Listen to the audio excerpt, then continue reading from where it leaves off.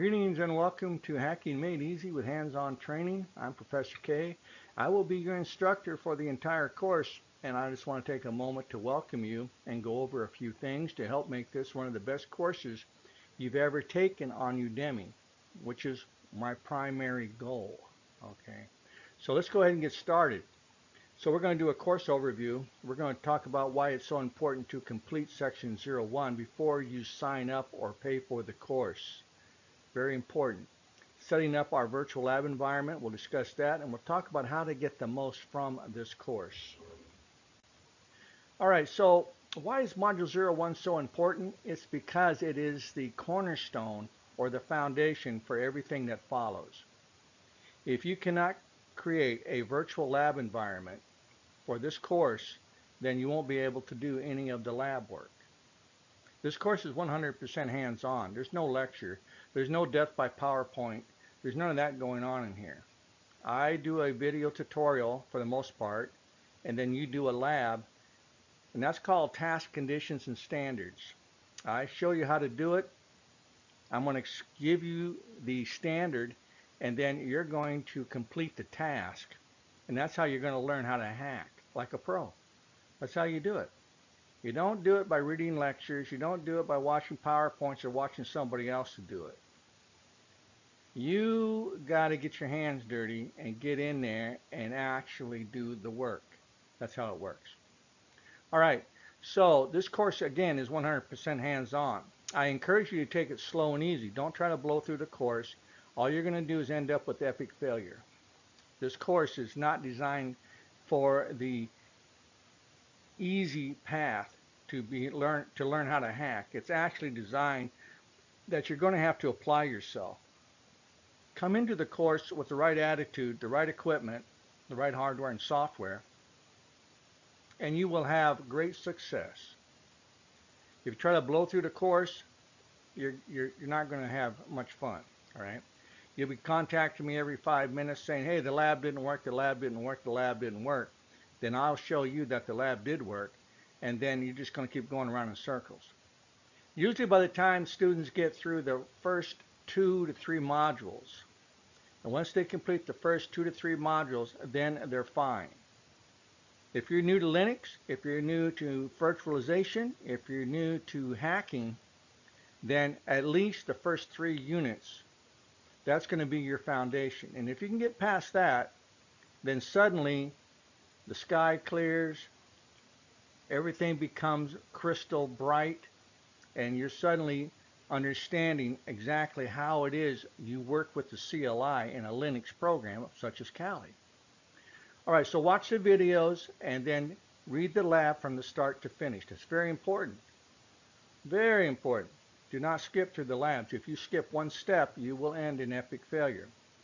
If you have questions or you have problems, you call or you post, and I will help you. I can remote into your machine if you want.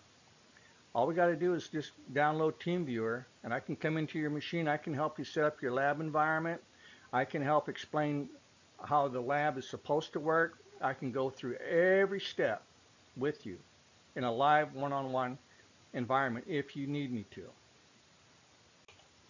All right, setting up the virtual lab environment. We're going to do one install of a virtual install of Kali Linux, a virtual install of Windows XP, Server 2008, and Linux Metasploitable 2. What's the big emphasis on these old operating systems? Well, they may be old, but they're still very prevalent. There's probably 85% of all organizations in the world are still running some instance of Windows XP somewhere on their organization. And it's done for a number of reasons. One is they can't get past the Windows XP because of legacy software, legacy hardware requirements. They may have a piece of software that cost them $40,000 or $50,000 20 or 30 years ago, proprietary, and if they want to upgrade it to Windows 7 or 8 or 10, it's going to cost them probably $60,000, $100,000 now to have that old program rewritten for 64-bit hardware. What's the difference if they just leave it on the Windows XP machine, stick it in the corner somewhere, and allow it to run? Same with Server 2008. Same with Server 2003. those programs, those operating systems are still very prevalent today. So don't fool yourself into thinking that everybody's running Windows 10 or 8 or Server 2016. They're not. All right. CPU and BIOS capable of hardware virtualization, very important. This is another reason why you've got to complete Module 01 before you pay for the course. I don't want you to pay for the course and then have to have a refund. 01, Module 01 is available to anyone. You don't have to pay for the course. It's full preview. You set up your lab environment. See how easy it is to get all those virtual machines built, and then you start using the emulation program of your choice, whether it be Virtualbox, Vmware, or whatever. And then you can then sign up for the course, and you'll have a blast. I guarantee you will have a great time. So yes, we can use emulation programs, VMware, Virtualbox, Hyper-V, and others, right? It all depends on what you want to do or how proficient you are with virtualization. But I take you through it step by step with videos and labs with lots of pictures, so you don't have to worry about that part of the setup. All right, so this is VMware. This is the primary emulation program we'll be using. It comes in two different versions. You got the free version, and then you've got the Workstation 14 Pro, which is the latest version they have on the market right now. This program normally costs about $250 if you get the Pro version. If you go with the free version, it doesn't cost you anything. They both are exactly the same thing, except that the Pro version has a few more features, such as being able to take a snapshot and cloning and some other things. VMware Player, though, is more than sufficient for this course. VirtualBox for Mac and some Windows users is the other option. All right, so VirtualBox is free open source emulator. It's made by IBM. You can go out, you can download it, and you can put it on your Mac machine, and you can do the same thing as a Windows user for that is using VMware. All right, and some Windows users that are running Windows 10 may have to use VirtualBox because of some compatibility issues with their service or their security suite and or some type of update with Windows. All right, so this is what your virtual environment is going to look like. It's going to look like a Windows XP or Server 2008 running, Linux Metasploitable 2, and Kali VM as your attack machine.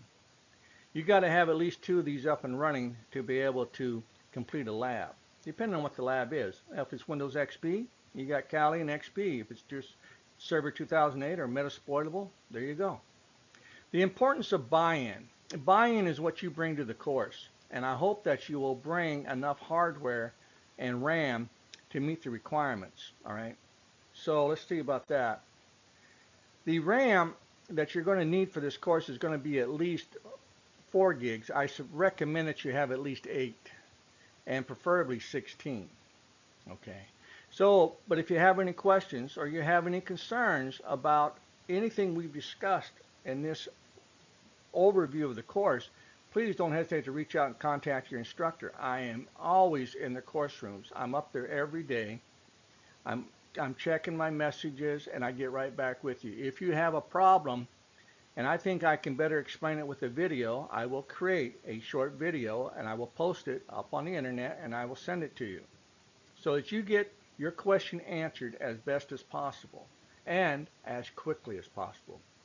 Again, I hope you sign up for my course, and if you have any concerns, don't hesitate to reach out and contact me. Talk to you later. Bye.